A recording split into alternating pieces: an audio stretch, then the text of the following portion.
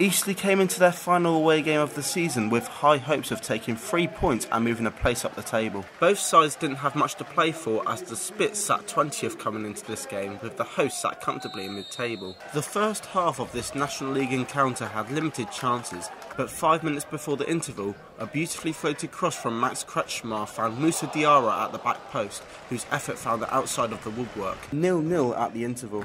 It took until the 65th minute for the deadlock to be broken, as Danny Whitehall executed a perfect lob over Craig Ross in the Woking goal to put the Spits 1-0 up. But the away side managed to hold their lead for just 3 minutes as Jack Rolls released a 30-yard thunderbolt nestling into the top right corner, putting the hosts back on level terms. The scoreline remained level going into stoppage time, but the number of players didn't, as Jamal Loza was shown a straight red after a late challenge on Brennan Camp, leaving the Cardinals with 10 men for the remainder of injury time.